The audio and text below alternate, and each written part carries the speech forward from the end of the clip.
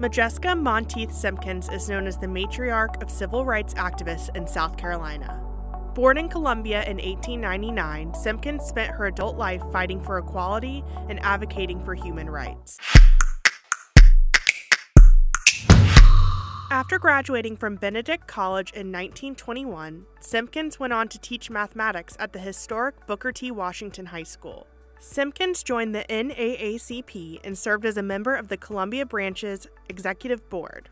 She encouraged black teachers in Charleston and Columbia to fight for equal pay.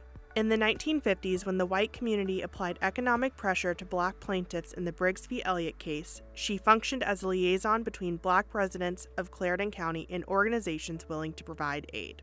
Simkins' home on the corner of Elmwood and Marion Street served as the headquarters for her efforts. The home still stands today, displaying an exhibit about Simkins' legacy and serves as a community meeting place.